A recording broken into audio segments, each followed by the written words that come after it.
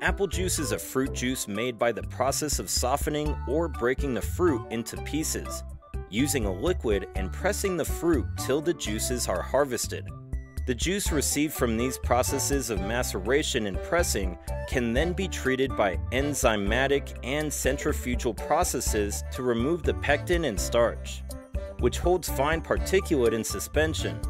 It is then pasteurized and packaged in metal, glass, or aseptic containers. Dehydration processes could further treat it to a concentrate, leading to the production of other apple products. The process of making apple juice requires way more than has been previously mentioned.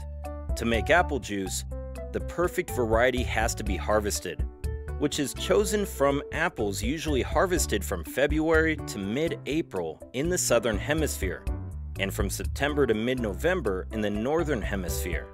One of the most common cultivated varieties used to make apple juice is the McIntosh, or the McIntosh Red, which also happens to be the national apple of Canada. It's believed that you will need about 2 medium-sized McIntosh apples to make 200 milliliters, or 6.8 US fluid ounces of apple juice. Once the apples have been harvested, they are cleaned up and taken to the processing facility. The pressing process is carried out as soon as possible to prevent the apples from going bad, and depending on the end product in mind and the company producing it, the apples can be processed in different ways before they are pressed.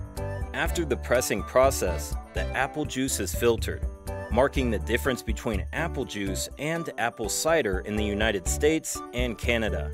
The filtration process affects the number of solid particles left in the beverage, which partly describes the difference between apple cider and apple juices.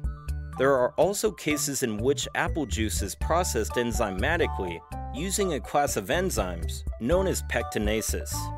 After the apple juice has been pressed and filtered, then comes the process of pasteurization. This involves treating the beverage with mild heat, usually below 100 degrees Celsius or 212 degrees Fahrenheit, for preservation purposes and to eliminate pathogens in the hopes of extending its shelf life and reducing foodborne illnesses. However, since apple juice is quite acidic, having a pH of 3.4, the beverage can be pasteurized for a shorter period or at lesser temperatures than a lot of other juices. With that in mind, the United States Food and Drug Administration has recommended processing time and thermal temperature for apple juice. Once the production process is completed, then comes the storage process. Most people would think that apple juice comes sealed in Capri Sun packs, and that's it. However, apple juice and most other beverages really require refrigeration for preservation purposes. Depending on the type of juice, the preservation process is quite different.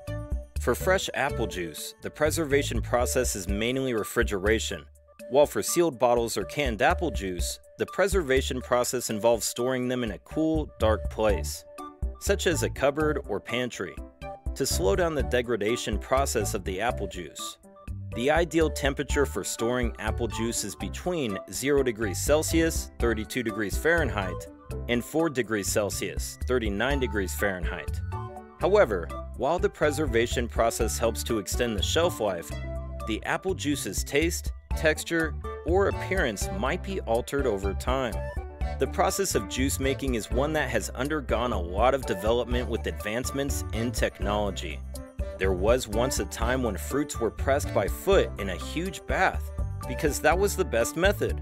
However, in today's modern society, the juice making process has gotten much better and much faster and safer.